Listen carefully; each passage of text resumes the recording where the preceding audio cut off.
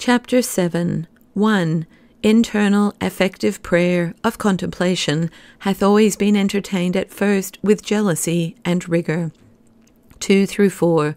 An illustrious example in the person of the late our Father Balthazar Alvarez of the Society of Jesus. 5 through 15. An account required and given by him to his general touching his prayer of contemplation, the order and manner of God's guidance of him thereto and therein, and the excellency of that prayer declared. 16 through 29. The substance of a discourse written by him in answer to 7 objections made against internal prayer of contemplation. 30. The success of this tempest. 1. It is so far from being a just prejudice against this most excellent of God's gifts, internal prayer of the will, that it is rather a proof of the more than ordinary eminency of it, that it has always found some, even among the learned, and ofttimes among such as have been the most strict and severe about religious observances, that have and do oppose it. God forbid that this should always be imputed either to malice, envy, etc., but rather to want of experience in the mysterious ways by which the Spirit of God ofttimes conducts his special servants. It is well known what calumnies and persecutions Suso, Saint Teresa, Saint John of the Cross, etc., found when God enlightened them and moved them to communicate to the world this heavenly light, all which they accepted as a certain proof that it came from God, that it was beneficial to souls, and therefore odious to the devil, for so have all such things been ever at the first entertained. 2. But among all the late masters of pure spiritual contemplative prayer, there is none deserves more our esteem, nor is more proper to be produced in this place, than the late R.F. Balthazar Alvarez, of the Society of Jesus, well known unto and most highly esteemed by Saint Teresa, who was much assisted and comforted by him during her troubles and difficulties. The special benefit that may be reaped from his story is, that by occasion of his trial and examination about his prayer, all the suspicions and allegations against it are well cleared, and the whole substance of this treatise worthily confirmed and asserted. 3. This venerable person, after he had with great diligence spent about 15 years in meditation and the spiritual exercises peculiar to his order, and yet received but little profit to his spirit by them, being, on the contrary, tormented with extreme doubtfulness and unsatisfaction, was at last guided powerfully by God's Holy Spirit to quit meditation and to betake himself to a serious practice of prayer immediately in the will, by corresponding to which divine motion he presently received abundance of light and a perfect remedy against all his anguishes and perplexities. 4. But his internal troubles ceasing, outward difficulties began, for others of his brethren and companions, perceiving that he walked in ways unknown to them, earnestly required an examination of this new spirit, insomuch as that out of Spain these complaints came to the ears of their then general, the most R.F. Everardus Mercurian, resident at Rome, by order from whom his study was sealed up and afterwards searched by learned fathers thereto appointed, and all his papers examined, which, affording no matter of just accusation at all, but, on the contrary, of great edification, a second command comes from the general to him to give a full account of the order and manner of his prayer. 5.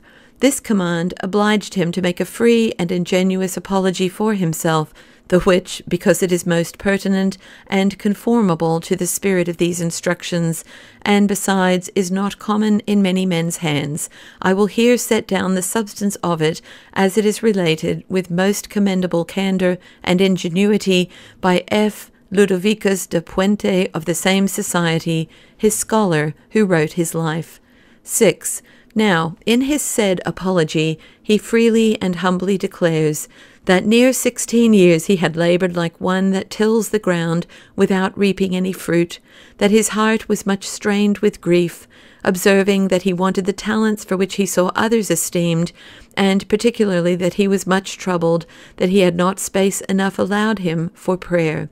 But this temptation he overcame, resolving to employ no more time in prayer than holy obedience permitted, and rejecting that foolish ambition of excelling therein, or of pretending to divine favour, which others better deserving enjoyed. Notwithstanding, he still found his defects to multiply, and rather to disquiet than humble him. Yea, they made him in an incapacity to comply with the internal counsels and invitations of God.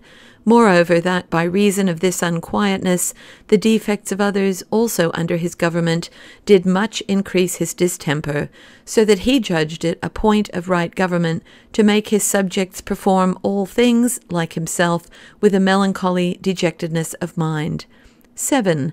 That at the end of 14 years he found himself in a practice of prayer, by which he placed himself in God's presence as a beggar, saying little, but only expecting an alms.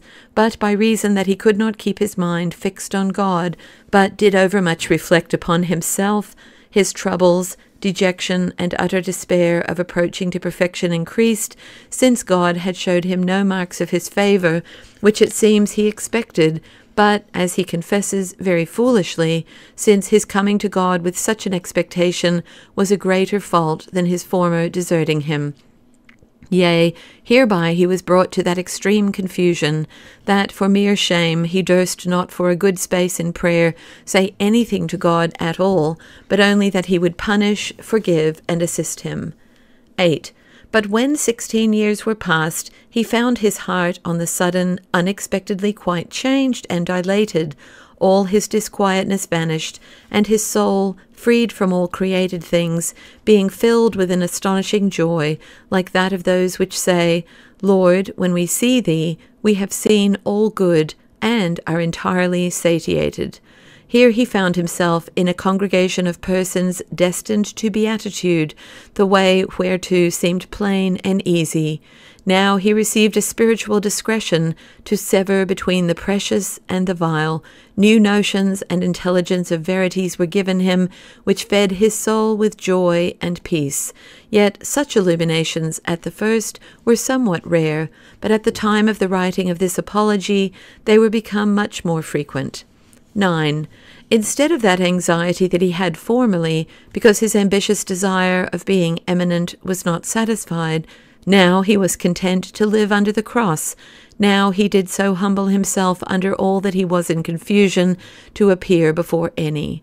Notwithstanding, though he honoured all men, yet he found that they were not at all needful to him, as formerly they seemed to be, but that it was both better and easier for him to converse with God only.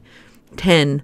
Thenceforward he perceived that God had given him an internal light for the ordering both of himself and others under him, even in the smallest matters, and whereas solicitudes in government, etc., did formerly disquiet and oppress his spirit, now he found that businesses were far better discharged by casting his care on God, and putting them out of his thoughts till the time came that he was to execute his duty, so that in the midst of a throng of cares he lived without care. Now he was not, as formerly, troubled for that he had not time sufficient for prayer, because he found that God gives more in 1 hour to mortified, resigned souls than to others in many days, and he found more profit to his spirit by a faithful discharge of employments imposed by God than in vacancy and reading spiritual books of his own election. 11.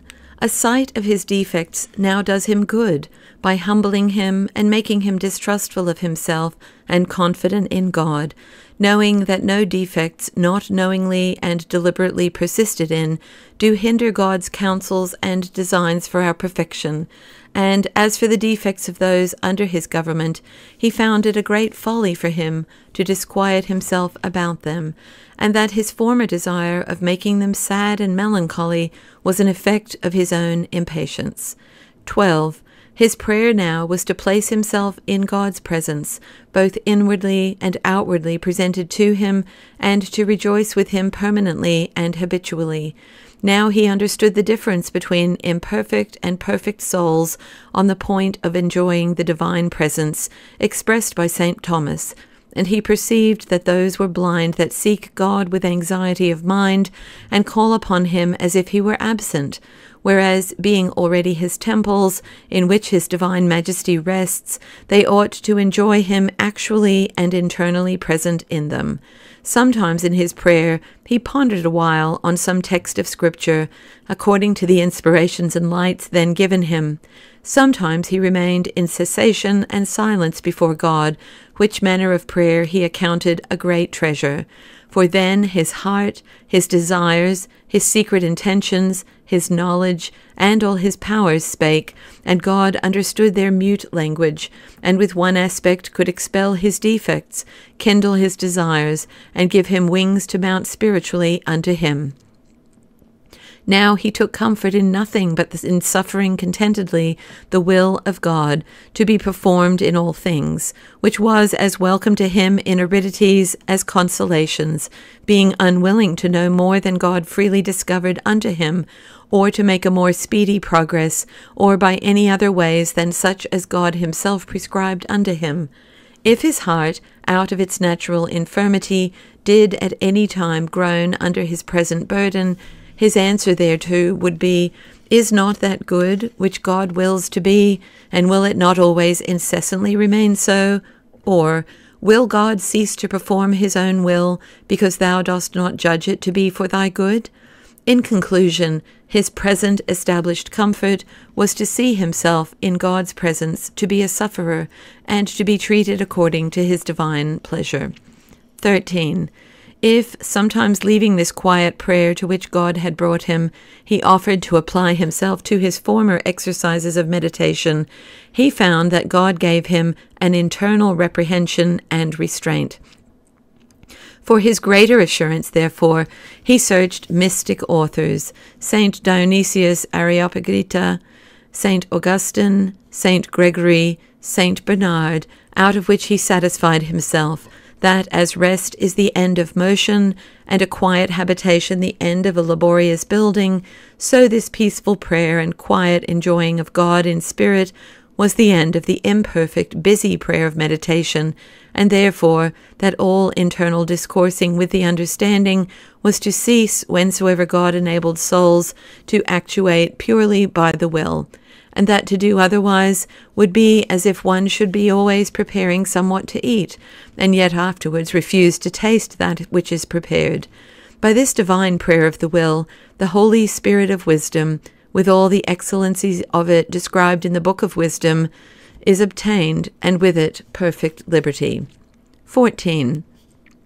In consequence hereto, he proceeds by reasons to demonstrate the supereminent excellency of this reposeful prayer of the will as 1. That though in it there is no reasoning of the mind, yet the soul, silently presenting herself before God, with a firm faith that her desires are manifest to him, doth more than equivalently tell God her desires, and withal exercises all virtues, humbling herself before him, loving him only, and believing that leaving her own ways, and constantly holding to God's, all good will proceed from thence to her. 2. That in this prayer a soul hath far more sublime and worthy notion of God. 3. That this still and quiet prayer may be far more prolixly and perseverantly practised than the tiring prayer of meditation, yea, it may come to be continual and without interruption. 4. That all the good effects of meditation, as humility, obedience, etc., are far more efficaciously and perfectly produced by this prayer than by that which is joined with inward reasonings. 5. True indeed it is that the exercises instituted by St. Ignatius were more proper generally for souls than this, yet that this ought to be esteemed proper for those whom God had called and prepared to it, and that this was St. Ignatius's own practice, who, though in his less perfect state, he purified the imperfect exercises instituted by him, yet afterwards he was exalted to this sublime prayer, by which he came to suffer divine things. that therefore, as none ought to intrude into the exercise of this pure prayer till God has called and fitted them for it, so being called, none ought to be forbidden, as Osana in his alphabet teacheth, and that whosoever forbiddeth such shall give a strict account to God for so great a fault, insomuch as a certain spiritual writer saith, that God will shorten the lives of those superiors who shall presume to discourage and affright any souls from these internal ways, except they desist from such an attempt. 15.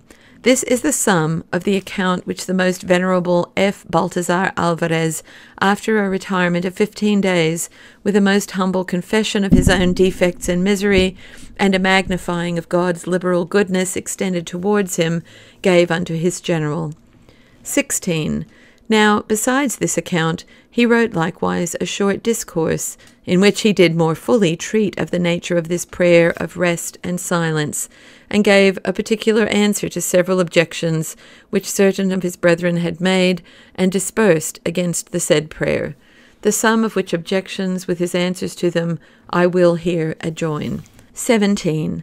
The first objection was, that one who exerciseth this prayer, which admitteth neither of discoursive meditation, or any such like use of the understanding, seems to spend his time unprofitably in doing nothing, which might far better be bestowed in external exercises of virtues. 18. The answer hereto is, that though the understanding be in a sort suspended from exercising its activity, yet the soul is far from being idle. On the contrary, she performs that which St. Bernard calls the business of all businesses, for therein the stream of holy affections doth freely flow by loving, admiring, adoring, congratulating, resigning, and offering the soul to God contemplated with the eye of faith, etc., and all this sometimes in a few words, sometimes in silence. In a word, the soul behaves herself according to the variety of affections that the unction of the Holy Spirit, who is the principal master herein, doth teach and move her, according to that of St. Dionysius Areopagita to Timotheus, converte te ad radium, etc. Turn thyself to the beam of divine light. From hence that admirable union doth proceed, which the same saint calls the union of the unknown with the unknown, which is the supreme height of mystical theology, and which, without experience of it, cannot be conceived by any. 19. The second objection is, that to leave meditation out of an expectation of divine inspirations or revelations seems to be a tempting of God, and a favouring of the error of the heretics called Illuminates. 20. The answer is, that this prayer, exercised merely by holy affections, without mental discoursings, cannot be practised but by such as have a long time been exercised in the inferior degree of discoursive prayer, except it be when God presents souls extraordinarily by a special invitation and enablement, and those likewise that from meditation do ascend to this quiet prayer, do it by the guidance of a supernatural light and being in it. They exercise themselves therein not by desiring or expecting revelations, but by acknowledging the divine presence in the soul and producing the foresaid holy affections to him. Neither is here any affinity with the doings of the Illuminates, who, without any call from God, without any preparation, did arrogantly presume to pray as they did, remaining in a distracted idleness and misspending the time in expectation of extraordinary visits, without any good effect at all toward the reformation of their inordinate affections. Whereas if an immortified soul should presume to betake herself to this prayer, she will be forced to quit it, for none can appear with a secure peacefulness before God's presence that doth deliberately resist his spirit, which is the spirit of purity, sanctity, humiliation, and conformity to the divine will. 21. In the third place, it is objected that there is no way to discern when one undertakes this prayer by a divine inspiration, and when this is done out of presumption and a desire to enjoy spiritual gifts which nourish self-love. 22. It is answered that this will evidently enough be known by the effects, as a tree by its fruits. Now, the effects of this prayer, when it is practiced upon a divine call, are a softness and a flexibility of the heart to the divine will, a resigned acceptation of all things from his hand, a confidence of obtaining all good from him upon whom the soul hath entirely bestowed herself, an imitation of the pattern of all perfection, our Lord Jesus, a renouncing of self-will, etc. Now surely that prayer which teaches these things is doubtless from God. 23. But fourthly, it is replied that those which practice this kind of prayer are self-opinioned, adhering to their own ways, and out of a presumptuous conceit of being spiritual, despise others, and refuse to submit themselves to the judgment of superiors. 24. The answer is that such defects and miscarriages as these are not to be imputed to the prayer itself, which teaches quite the contrary, but to the imperfections and frailty of those that do not practice it as they ought. And therefore this is not a ground sufficient to condemn the prayer itself, no more than meditation ought to be condemned, because the like or greater faults are committed by some that practice it, who are more obnoxious to a vain esteem of themselves upon occasion of some curious inventions found out by their internal reasonings therein. Yea, the sacraments we see are abused, but yet not, therefore, forbidden. As for superiors, none of them, except it be sometimes for a trial, ought to prohibit their subjects from praying according as God, by his inspiration, directs them. And if they shall absolutely prohibit this, they must expect that God will require an account of them. However, in such a case, it would be a fault in subjects to disobey them, but yet, till such a prohibition do issue forth, the subjects surely may lawfully, yea, ought to, follow the internal directions of God. Neither is it presumption in them, if, by the advantage of experience, they shall think themselves capable of judging of such matters better than those that have no experience at all in them. Nor is it pride to acknowledge the gifts given us of God, as the Apostle saith. 25. Fifthly, it is objected that some are so wholly given up to this fashion of prayer that they are always in a kind of ecstasy, being so delighted with the gusts which they find in it, that they quite forget their obligations of charity, obedience, and exercise of virtues, from which they retire, to the end that they may immerse themselves in a prayer that affords them no truths which may profitably be communicated to their neighbours. Now, all this is directly contrary to the Institute of St. Ignatius. Moreover, by this kind of prayer, many of the practisers of it become subject to diverse corporal infirmities, which render them incapable to comply with the obligations of their state of life. 26. The answer is that it is no wonder if some defects be found in these persons, since none are entirely free. But, however, the said defects are not to be imputed to the prayer, but to undue use of it. For contemplation itself doth even urge souls to the exercise of charity, whensoever necessity and duty requires it, not otherwise. Hence is that saying of St. Augustine, Otium sanctum querit caritas veritatis, etc., love of verity seeketh a holy vacancy. Necessity of charity undertaketh due employments, the which charge, if it be not imposed, one ought to remain in the fruition and contemplation of verity, and agreeable hereto is the doctrine of St. Gregory and St. Bernard. Moreover, a soul, by meditation, may perhaps find out finer conceits, but the will is more enriched with virtues by this prayer. Now, it is virtue alone that renders a soul acceptable to God, and as for corporal infirmities, they proceed only from an indiscreet use of this prayer, for otherwise, it being a prayer of stillness and repose, is far less dangerous to the head and health than the laborious imaginative exercise of meditation, and hence it is that these holy persons that practiced it were enabled much longer to continue in it. 27. A sixth objection was that this manner of prayer doth draw souls so wholly to itself, that all devotion to saints and all praying for common or particular necessities become too much neglected and forgotten. 28. It is answered that since such vocal prayers and voluntary exercises are only means to bring souls to perfect prayer of quietness, according to St. Thomas's doctrine, they ought to cease when the soul finds herself full of fervent affections. Neither is this any proof of disesteem of such means, but a right understanding and use of them.